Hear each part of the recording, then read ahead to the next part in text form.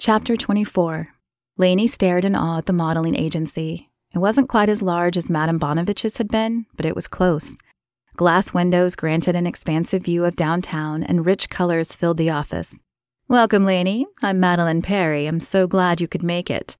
The outstretched hand was slender, which fit the woman in front of her. Though not short, Madeline was twiggy thin, and her severe blonde haircut made her appear even thinner. Dark liner accentuated her gray eyes that looked like a storm. Calm now, but Laney wondered what they transformed into if Madeline were angry. "Thank you. Me too. I heard you ended up becoming a contestant on Peter's show. I'm sorry I don't watch it, but some of my girls have auditioned for it before."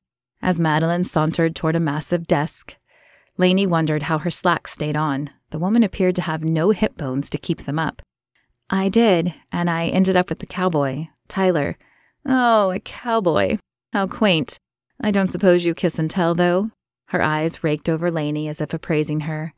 Laney felt her face flush. She didn't know if the women were asking for details or hinting at something else. Neither thought made her comfortable. "I don't, but the wedding is in a few weeks and the studio is filming it. If you're interested, you could tune in." Madeline's playful banter disappeared. "Are you planning a long honeymoon?" I don't know. We haven't really discussed it. Planning the wedding has been hectic enough." Laney couldn't believe the honeymoon hadn't come up until now. Had she just assumed the wedding planner was handling it? "The reason I ask," Madeline said with a tight smile, "is because I need someone reliable. This job requires a lot of hours, and I can't have someone who's going to be gone for an excessive amount of time." "Oh, I'm sure it wouldn't be excessive. A week, maybe 2.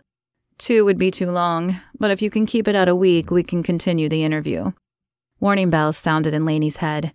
Madeline hadn't seemed like Madame Bonavich over the phone, or when Laney had first entered the office, but she was glimpsing similar traits now. Still, this was her dream job, wasn't it? "I'm sure we could manage a week." Why had she said that? It was like she couldn't help herself. "Very good. Then let me introduce you to Natalie." "Natalie?" "Yes, my lead makeup artist. You didn't think I was hiring you for lead, did you?" Laney's mouth opened, but she had no words. "Oh, you did?" Madeline laughed. "I'm sorry, Laney. I'm looking for an assistant. No one hires a lead they haven't worked with, not in this business. It doesn't matter how good your references are." Laney knew then that she no longer wanted to be in this business. She enjoyed makeup, and she had thought it was what she wanted, but being here didn't hold the same appeal it once had. She missed her students and her friends. "No, I'm the one who's sorry. I've wasted your time, though I didn't mean to. I'm afraid I've realized this isn't my life anymore.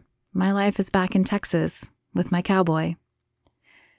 Tyler raked his hand across his chin. "I thought I was past this, this urge to drink, but Laney leaving?" He shook his head. "I guess it hit me hard." "Don't be so hard on yourself," Aaron said as he sat across from Tyler. "It was sudden, but that doesn't mean she's going to take it. Nancy says she's a natural with the kids. People like that, they realize their true calling. It might take her a while, but I think she'll come around." "And what if she doesn't? What if she ends up another Sierra or Deirdre or—" "Stop. You can't keep beating that dead horse. Yes, you've had crappy luck with women, but you're not your dad." "I never said I was." "No, but you've been acting like it. It's like you've been trying so hard to prove you won't be like him that you're ending up doing the same thing. Only difference is you're pushing the women away before you marry them instead of after." Tyler thought back over his relationships. Had he been pushing them away? Certainly not outright, but subconsciously? Maybe. Perhaps he wanted a family so badly that he had been putting pressure on the women he had dated unknowingly. "I had no idea," he said, shaking his head. "Look, man, we all have something, but you can't let your fear and insecurity of losing Laney drive her away. Be supportive, and I promise you that she'll be back." "You're right. Thank you, Aaron. Once again, you've saved my bacon." Aaron clapped a hand on his shoulder. "That's what friends are for, man. You get the urge to drink again, you call me, okay? Anytime, day or night." Tyler nodded and shook Aaron's hand. "Thank you." He wasn't sure he wanted to leave yet. The demons were louder when he was alone and thinking about Laney, but he knew Aaron had things to do for Nancy. She was nearing month 6 of her pregnancy and not able to do everything she could before. He pulled the front door open and stopped short. Was he imagining things, or had Aaron actually wished her home? "Laney?" "Hi, Tyler." I went by your ranch first, but when you weren't there, I figured you might be here." An invisible vice squeezed his heart. If she was seeking him out this soon after her interview, was it to say goodbye for good? "How did the job interview go?" She twisted her mouth into an endearing smirk. "Oh, it was good." His heart fell. "But it's not the job for me." His eyes flew to her. Had he heard her correctly? "You didn't take it?" The corners of her mouth twitched before breaking into a wide grin. "Nope. I realized when I got there that I didn't want that life anymore. Everything I want is right here, with you." He didn't have words, but he didn't need them. In 2 steps, he covered the distance between them and pulled her into his arms. His lips pressed against hers, fear and love and relief pouring out as he tugged her closer.